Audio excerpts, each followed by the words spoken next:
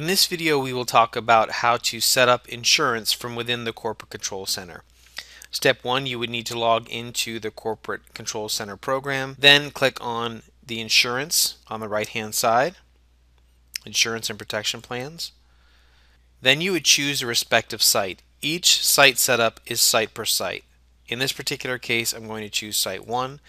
Once I'm completed with Site 1, I would come back and choose Site 2 and down the line.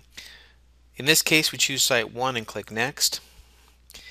Then you come into our SiteLink Marketplace, which shows our different partners that we work with. Click on the setup for the respective partner that you are going to work with. In this example, I'm going to use Bob Bader. I click on Bader and then on Setup. In this particular case, we see Bader Company chosen and the different coverage amounts on the right-hand side and premiums. If your coverage and or premium is different than the default, you would click on the respective coverage, click on Edit on the right-hand side, and put in the coverage amount, description, and premium, and whether or not it's currently used. If there's an additional coverage, click on the Add button on the right.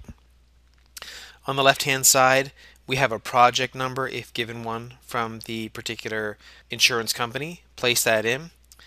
We have different options that are up to you, choices on how you would want the insurance to work. For example, prorate premium on move out or policy cancellation.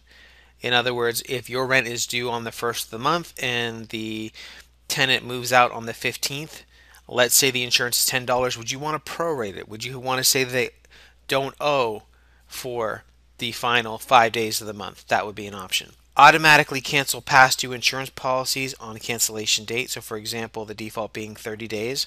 If they are late for 30 days, if this was checked, it would automatically cancel the insurance.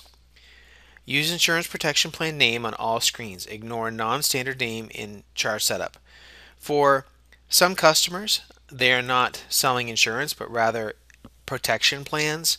In the charge setup screen, you could change the word insurance to be protection plan or another similar name. By choosing this option here, it would not show insurance on the different screens.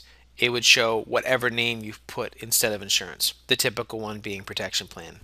Do you have a retained fee? If so, put in that percentage. The next option, allow returning refunds due to the customer. Normally this is done by the insurance company.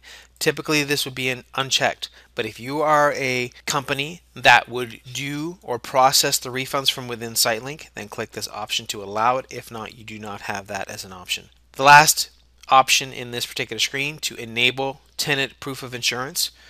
Many facilities will require that you need to have insurance in order to move into the facility unless you have proof of insurance, typically homeowners insurance. If this is checked, you will now have the option to put in the tenant's homeowners insurance information instead of the typical insurance plan. Click OK to finalize the process.